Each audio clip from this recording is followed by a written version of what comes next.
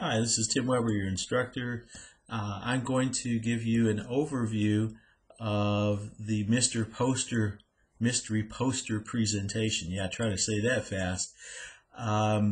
Here are the instructions. First of all, the assignment will have 5 parts. You'll put together a draft of the assignment, then you'll create a poster, give a talk.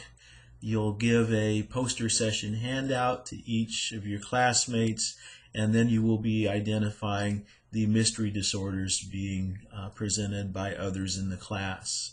So, a little information on each of these. First of all, you'll be assigned one of the disorders that will be given out at class. So if you don't have one yet, talk to me and I'll assign one to you. First of all, you'll put together a draft of the information that you're going to be presenting on your poster and in your talk about that disorder. The draft will need to be organized in a coherent way. In fact, you might want to just organize all the information into the categories that you're going to use on the poster. You'll bring that to class on the day that I've given you, that I've set for that. You should have heard about that if you've been at class. Otherwise, check on the date you need to bring it to class.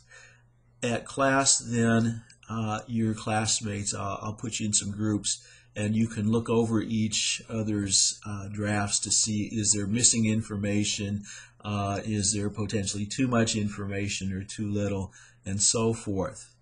One thing that I should mention, though, the disorder that you're going to present on is to be kept a secret. So on your draft, wherever the name of the disorder would go, come up with some way to indicate that that's the disorder without actually naming it. Maybe you want to put a question mark disorder or something like that. That way you don't reveal what it is to your classmates. You will receive a grade on that draft, so make sure that you get it done so that you can get a good start on the assignment. The second part of the assignment is creating a poster to contain that information. The content of the poster is important, the information contained there. Strive to be accurate and thorough. That'll help your classmates identify the disorder that you're presenting. Accurate and complete information will yield more points as well. Information that's demonstrably inaccurate, be shown to be incorrect, will subtract points from your total. So look for reliable sources of information.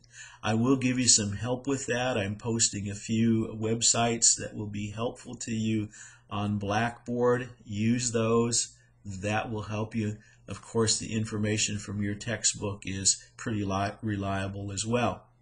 So what kind of information, content needs to be on the poster? First of all, the DSM-5 diagnostic criteria for that disorder. What's that? Well, DSM-5 is Diagnostic and Statistical Manual of Mental Disorders, and there will be a list of particular behaviors that can be observed that would indicate whether a person has that disorder. When you list the diagnostic criteria for your disorder, you'll need to summarize and use keywords to represent each of those items. Many times it's presented in sentence form and it's going to be too long to put all of it onto the poster. Secondly, you'll give information about the prevalence of the disorder. How common is it? What percentage of the population suffers from this? Is there a particular age group that it's more prevalent in? Is this something that's more common in males or females or certain cultural or socioeconomic groups? You'll also include information about the onset of the disorder. How does it start out? Is it start out gradually or suddenly? Is there an age at which it most commonly begins manifesting? That sort of information, as well as the course of the disorder. Is it typically something that is constant and ongoing, what we might call chronic, or is it something that is remitting? In other words, it comes and goes. something that recurs from time to time? Is it something that's permanent, temporary? Then we'll also list causes and risk factors. What is known about what might cause that disorder or become a risk factor for it? Are there certain biological causes, like maybe certain genetic abnormalities?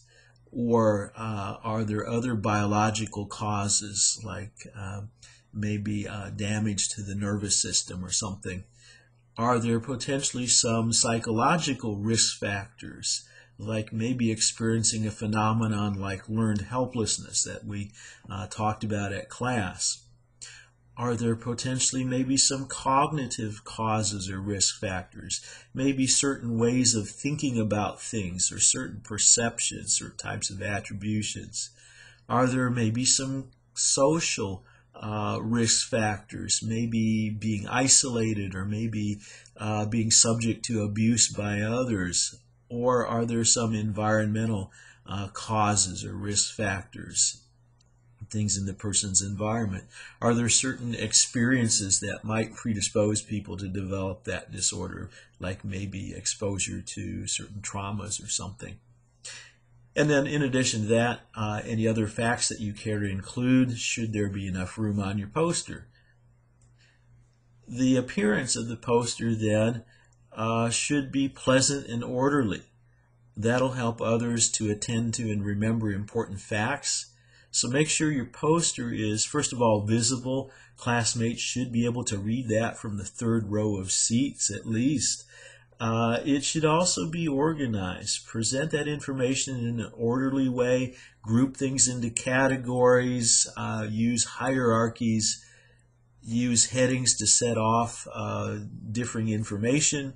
The headings should be larger or highlighted. Your poster also should be aesthetic, in other words, pleasing to the eye. So illustrations, artwork can be helpful, using color and arrangement to make it an enjoyable experience to look at that and learn from it. And the poster should be digestible. In other words, it shouldn't be so wordy that people can't take it all in. So use, again, keywords and phrases, not sentences. Your poster also should be memorable. Highlight a picture or a phrase that will help serve as a retrieval cue to help your classmates remember that disorder later on. Your poster also can be creative. Your classmates may enjoy a novel, clever approach to presenting that information, but in being creative, make sure you don't sacrifice the other qualities above just to be creative. Make sure that those things are also taken care of.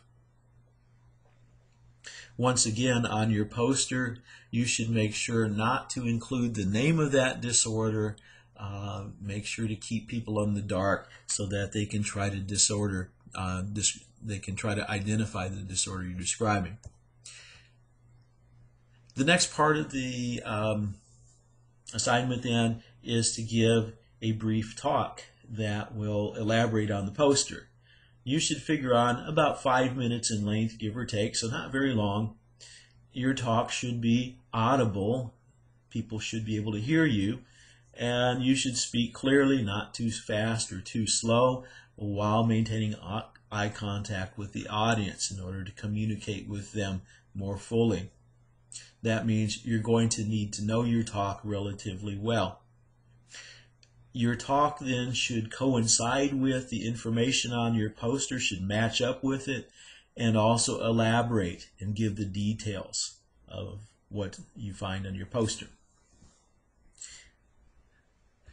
You also will be producing a poster session handout. Your handout will sum up the information that you just gave in your talk on your poster, again in an organized and easily reviewable way.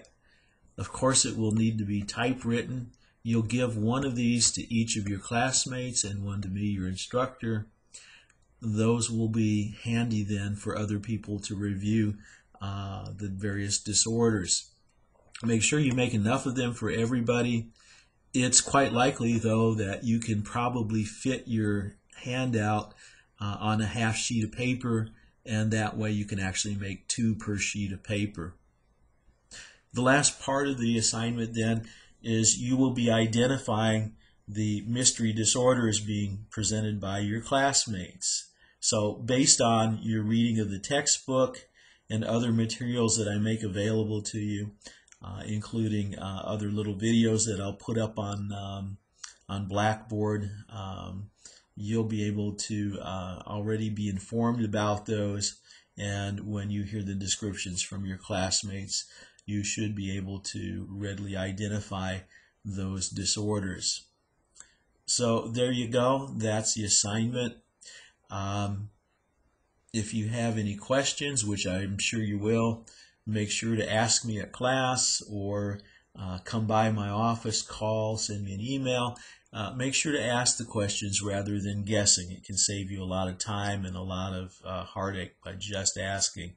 So there it is. Let me know if you have any questions.